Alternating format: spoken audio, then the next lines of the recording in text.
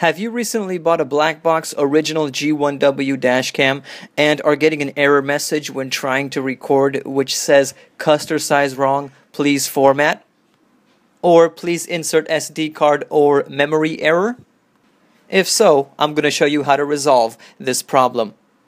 This really just has to do with formatting your micro SD memory card a certain way. So the first thing that you want to do is take your memory card out of your dashcam. I'm using a 32GB micro SD card, class 10.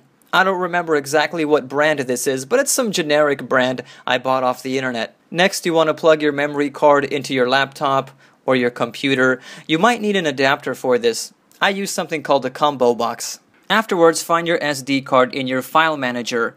Mine is named Removable Disk H. Right-click on it, and then left-click on Format in the menu that appears. A Format menu will appear. Click on the drop-down menu under Allocation Size, and click on 32 kilobytes. Then click Start and allow your computer to format your disk.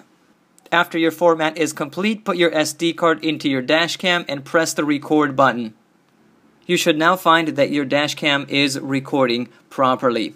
Thank you for watching. Please subscribe if this video has been helpful to you. And if you have any questions about the G1W dashcam, please leave them in the comment box.